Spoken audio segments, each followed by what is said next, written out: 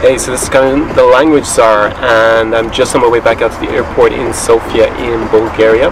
Was here for just one day basically, and it was interesting.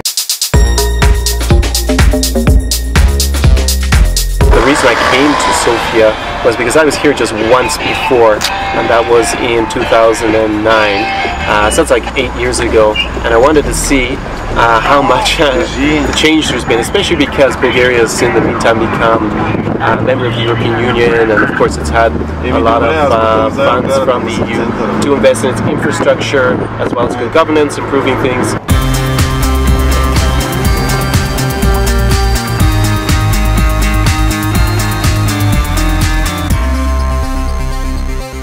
Yanni, tell us, what is the soul of Sofia as a city? The soul?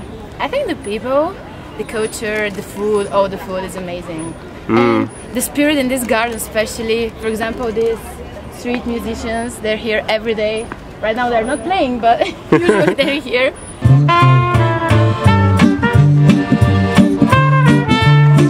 And it's like a small oasis in the middle of the center of Sofia, so, and the weather, I think you're enjoying it, right?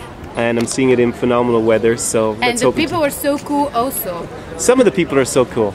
Yanni's an exception, but so don't judge it on the whole country on her.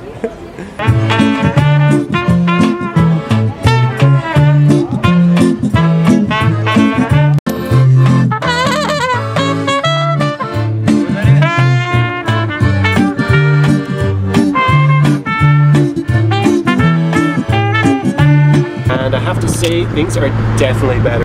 In 2009, it was a little bit drab and dreary here. Now it's really improved. You can see in the center there are a lot of restaurants, cafes. Infrastructure improved a lot. There's now a train in from the airport on the metro. That's really improved things. The city has interesting architecture. You see lots of baths, a lot of Ottoman relics, like big mosque in the center, for example.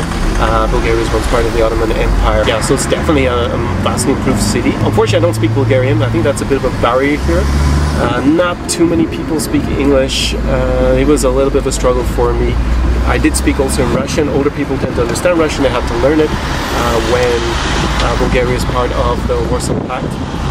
So that's like before the fall of the Berlin Wall, so we're talking about pre-1991. Speaking Bulgarian is definitely a handicap in terms of meeting people and really getting to know more of the local culture here in Bulgaria. So I encourage you, if you have the chance, to learn a little bit of Bulgarian before you come. I have another friend who's a YouTuber, Felix Wang, and he speaks Bulgarian and he loves it here. He really rants and raves to me about all the time how amazing Bulgaria is. But he does speak Bulgarian. I think that makes a huge difference. In restaurants even, it was a bit of a struggle. Maybe about 50% of the waiters understand in English, or 25% in Russian. Definitely positive response to my 24 hours or 36 hours that I had here in Sofia. The climate here is very warm, so you have lots of good fruit and veg, that's definitely for sure. So I'm on my way out to the airport, going to Dubai, got a flight to Dubai today from Sofia, and I'm going to be visiting all 7 Emirates while I'm there. That's the trip.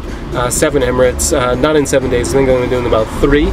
So that'll be another video coming up for you guys, and looking forward to getting back to the United Arab Emirates. I was there last time, I think about 2 years ago, so it's well overdue that I go back to the Emirates.